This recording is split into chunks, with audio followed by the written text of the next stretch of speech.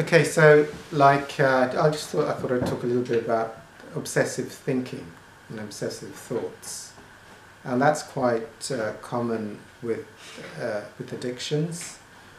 Having an obsessive thought can often be in like a romantic context. You know, you're thinking of a person, you can go off into romantic fantasy, or it could be alcohol, it could be food, it could be behavior, it can also be a country.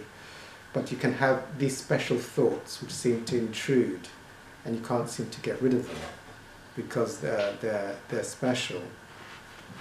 And the way I would deal with those types of thoughts is a tool that I do, which is the observer. Go to the observer. So how do I do that? Let's say I started to get like a romantic thought about, say, a woman or something like that. And then it became like an obsessive thought or a fantasy that was going on. So the tool that I like to do with that is what I call the observer. So the thing I would ask myself is, there's obviously a me, like my ego. My ego, what is my ego? My ego is my sense of self, my individuated sense of self, which is interested in this thought of this person. So what I would do then is ask myself, what am I? What am I right now? So I wouldn't go to the thought, I'd forget the thought. There's a me, a sense of a me-ness which is interested in the thought. So what am I? So I'd ask, well, how am I experiencing myself in this moment? And it would be like, oh yeah, I have a sense of myself as a kind of a location around this area. Then I'd ask myself, well, what's observing the sense of me? And there's a witnesser. There's like an observer. I can see, oh yeah, there's an observing of the sense of me. And as soon as I go to that observer, then the observer of the sense of me, the fantasy or the obsession will disappear, because I'm now going to that which is witnessing the sense of me. So the witnesser, the detached witnesser of me, has no interest in thought. Okay? So that's how I do it. Or... Can I just ask something? Yes, please do. But don't you have to kind of want to go there, or have the intention to go there? To go where? To the observer. Yes. But if one can be lost in something, then... How do you get to the observer? Okay, so well, this is okay. So if you're like lost in fantasy for long periods of time, or obsession for long periods of time, then you can do like I've shared many times. I have a watch, or you have something that reminds you at regular intervals throughout the day to break it. So you can go to the observer, or otherwise, one of my favourite spiritual teachers is Muji, who teaches the observer, just be the witnesser. Go to the witnesser or the observer. So I wouldn't go to the, like for me, I wouldn't go to the observer of, well, you can try the observer, there's no point. So let's say I'm having an obsession about a person, so I could go to the, what's observing? But yeah, that could work as well. So what's observing the thoughts of obsession? And then being the observer, so then probably the observer will be what I'd call an interested observer. So the observer would still have an interest in the thoughts. So then see if there is an observer observing the observer. Is there an observer that's observing the observer which has no interest in the interested observer? So then that would then disappear the obsession, because you're now going to that observation of self which has no interest in self. Okay, so this is an experiential exercise, because when you're in the ego, then you're giving it carte blanche to identify with the thoughts. But if you're going to the observer of the thoughts, or the observer of the ego, you're detaching from the source of interest being given externally. Or if there's an observer which has interest in the thoughts, then go to the observer of the observer, which has no interest in the interested observer. So then that will just cut the power to what's being given externally and being identified with. That's one way of doing it. That's the way I wouldn't do it.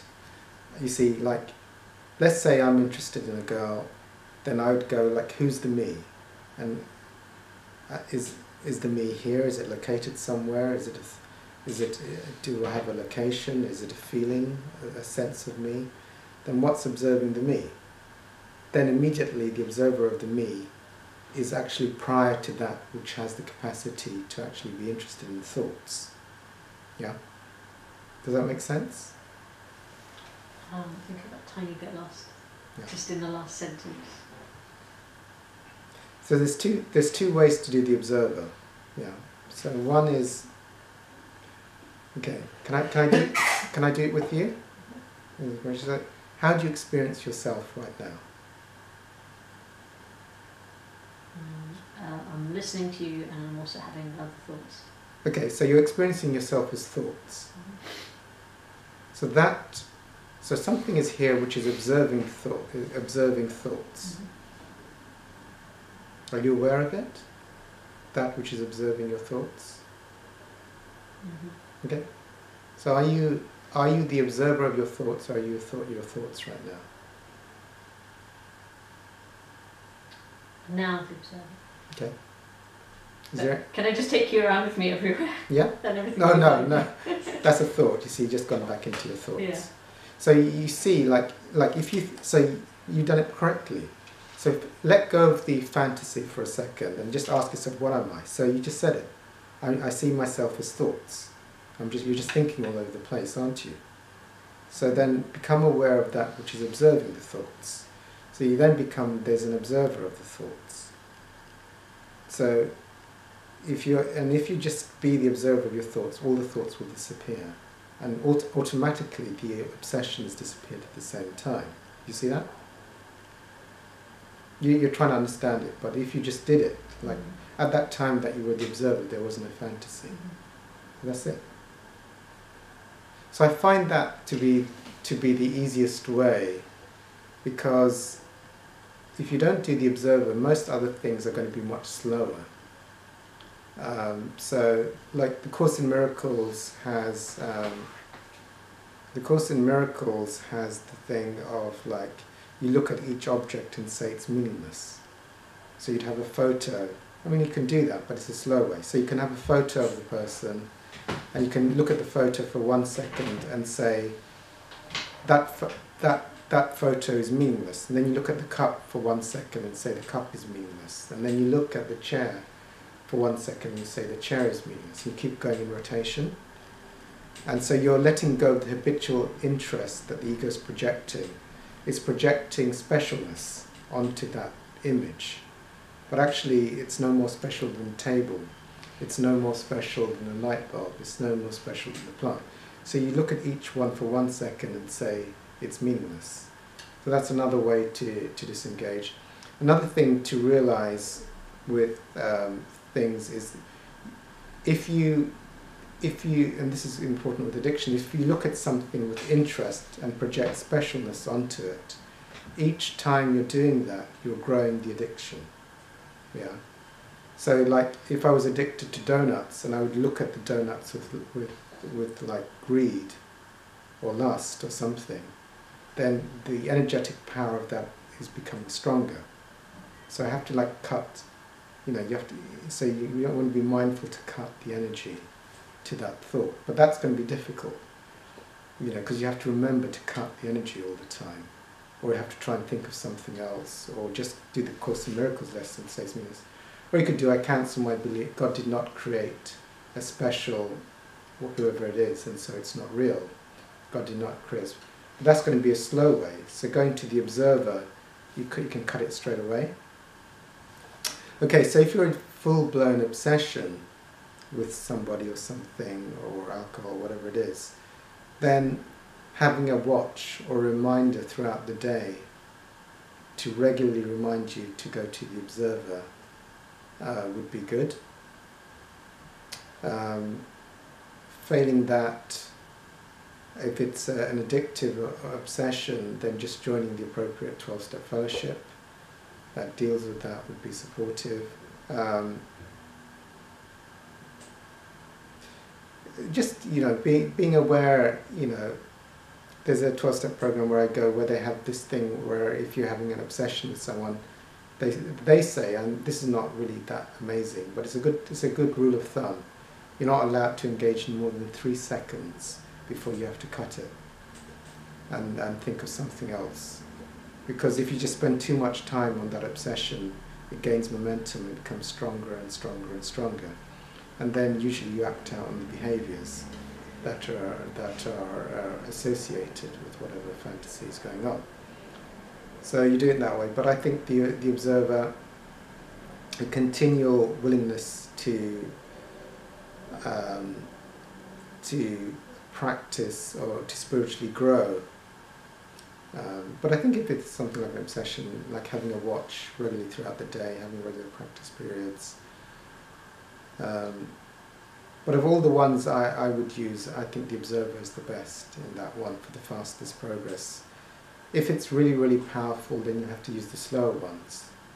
You know, like cancelling beliefs, looking around, saying it's meaningless. Just being mindful that you're not spending too much time thinking or obsessing around the thing. Or if that doesn't work, then joining a 12-step fellowship to get the added power and support of a group dedicated to releasing whatever it is one is obsessed about. The other thing to do, of course, yes, is listen. You know, I have my favourite spiritual teachers on YouTube. One of the things I do actually is if, like, let's say I'm feeling fear, I'll just, I'll use YouTube and my favourite spiritual teachers, and I'll just put the two things together.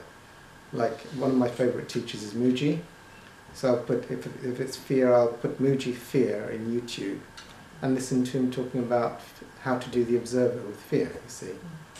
Or if it's Muji and romantic fantasy. So, you know, I'd listen to him. Usually, if I listen to him doing the guided observer, things disappear really quickly. So that's like having an enlightened teacher with you. Or some people might like Eckhart Tolle or whoever, you just put them on. That's probably better to listen to them than your own obsessions. So that's another way. I also have lots of YouTube videos. Some people actually want to listen to my YouTube videos.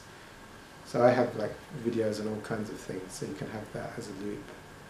But I've done that. I have like material from Dr. Hawkins.